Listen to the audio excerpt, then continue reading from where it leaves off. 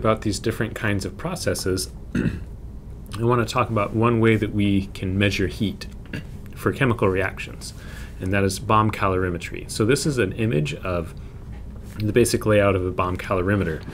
What a bomb calorimeter relies on is the fact that if you have an isochoric process, we saw that the work is equal to 0. So everything that happens, any change that happens in terms of the energy is all in the form of heat. So we have the case that delta U is equal to Q for an isochoric process, which means that if we can measure the heat change, or in this case, if we know CV equals CV delta T, that lets us measure the heat, and that can tell us how much heat is released in a chemical reaction, or absorbed if we have an endothermic reaction. So to do this, we have this bomb calorimeter. Let's use red. So this is the bomb here. This is made out of steel, and it has a constant volume. And so this is what allows this to be a constant volume process. And we attempt to make the system as isolated as possible. So our system is the reaction happening here, and we try to limit the surroundings to just what's right here. And so there's an insulating jacket here, like basically a gigantic thermos, to try and prevent any heat exchange with the air, the atmosphere, the room outside.